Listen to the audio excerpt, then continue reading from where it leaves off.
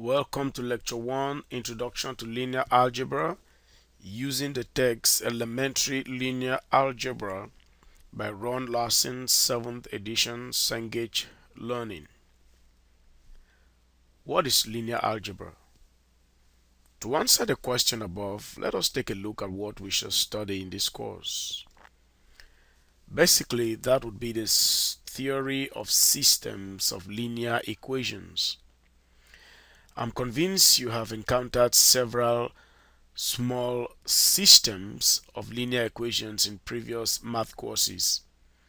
But did you understand where those came from and what they actually represented? In this first lecture, we shall look at a real-world example. Now let's look at the original flight right here and the return flight. Now I want us to formulate a problem represented by the pictures shown above. You are traveling on an airplane between two cities that are 5,000 kilometers apart.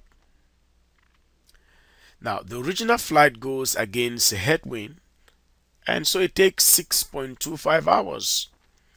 And the return trip, the same day under the same conditions, takes 5 hours. And the direction is in the direction of the wind.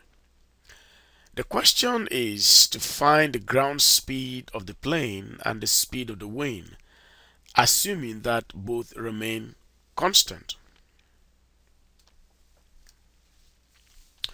Now let x be the speed of the plane and y the speed of the wind. Then we can quickly formulate a few equations. The first one would be 6.25 into x minus y equals 5,000. That is the original flight. And the return flight, 5 into x plus y equals 5,000. And we can quickly simplify both equations to arrive at the system x minus y equals 800 and x plus y equals 1000. This is actually a system of linear equations. It has two equations and two unknowns. As a matter of fact, these are lines. So when we talk about solving this system of linear equations, what do we really mean? Now, what that simply means, given that these are lines, we are simply looking for the point of intersection of both lines. Do they intersect? If they intersect, then that will be our answer.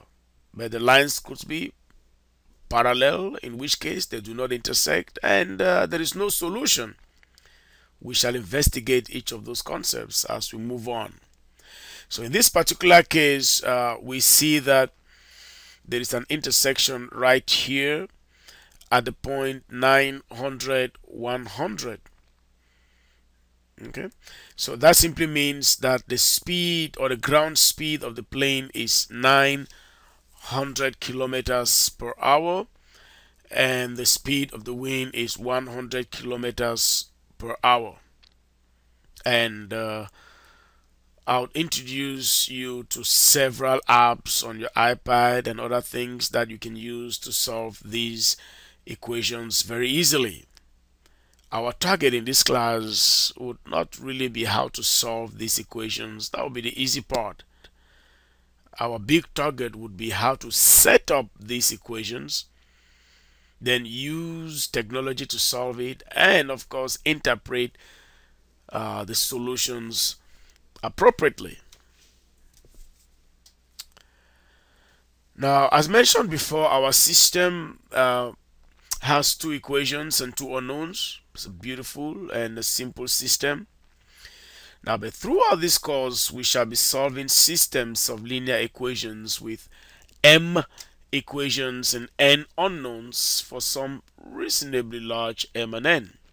Now, this is because in real-world situations, it is not unusual to have to solve systems of hundreds or even thousands of equations or linear equations. In this class, we shall also investigate other real-world problems like the traffic flow, the global positioning system, the GPS, balancing chemical equations, electrical network analysis, and many more. It's going to be a fun class, and buckle up and let's enjoy linear algebra. Thank you.